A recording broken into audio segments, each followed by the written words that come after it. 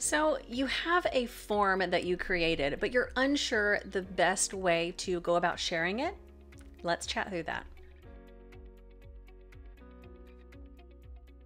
Hey Jotformers, welcome back. I'm Kimberly and I'm currently in the desktop version of my dashboard, and there are a lot of different ways to share your form or even your tables or anything that you have made within Jotform.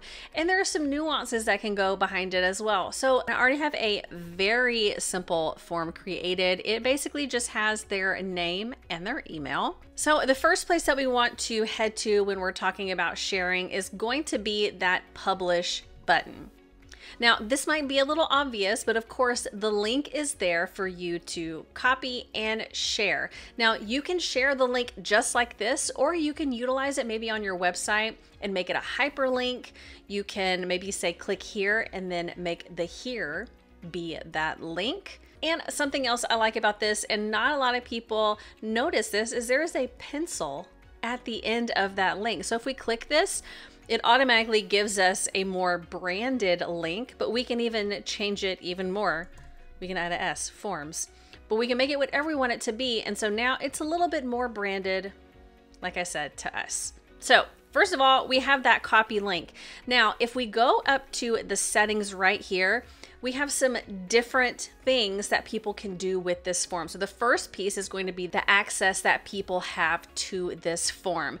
If it's a private form, it's only going to be to people that you invited, which we'll talk about in just a second. So if you just share this link out on social media and your email, people aren't going to be able to see it unless you invited them.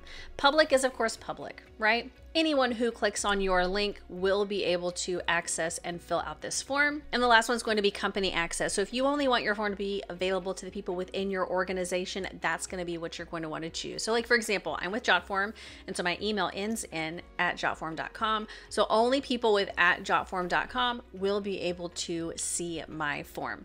Now the next section is going to be the permission. So if you want people to only be able to view and submit, you'll choose that first one.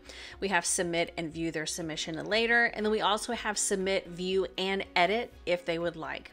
Then at the very bottom, we also have more options. We have the submission link on the thank you page if you want them to access that there, submission link in the email, and then allow the form fillers to contact you through inbox. So those are those nuances within the settings. So let's go ahead and head on back. Now, let's say I chose the private form, only those that I invite. This is where I'm going to send this to those specific people. You'll put all of their email addresses right here. So let's go ahead and send it to myself.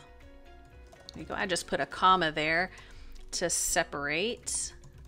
Comma, perfect. So we can see each one. And then we also have the ability to change that preference here as well, which is really nice. If you want, we can put additional message here. But then another way that you can share form is you can click on any of these. It'll allow you to share it to a social platform. I think one that is definitely underused is the QR code. I personally like to send a lot of mail, so I have one of my forms as a QR code so people can fill it out as soon as they open their mail. And then if you click view more, there's only one more. It's to share as a template. So if you've created a form and you'd like to share it in the template gallery, you can do that right here as well. Now, of course, you can also create an app with your form. If you've never done that, I'd highly suggest you play with apps. They are amazing. But that is pretty much it as far as sharing your forms with other people to fill out. Now, let's head back.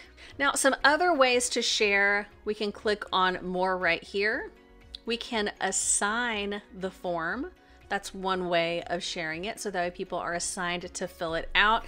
And another way that you can share forms, maybe you have multiple people on your team and you want them to all be working on the form at the same time, is you can create a team with Jotform Teams. And it is very simple. Right over here, create a team.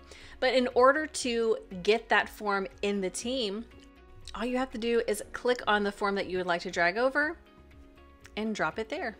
So yes, we're gonna move this to the team, move now. So now that form is a part of the animal shelters team. Now, another way that you can share is up at the very top. Let's head over to forums and let's head to my tables. So I'm currently in the spreadsheet of that form that I just created. You can see the name and the email, but if you want, you can also share the spreadsheet. So up in the top right-hand corner, we can click the share option, and you have a couple of sharing options here as well. You can see it's automatically going to populate as a private table. So if you would like to change that to a public table, you can do that as well. And then of course, we have some other options as well.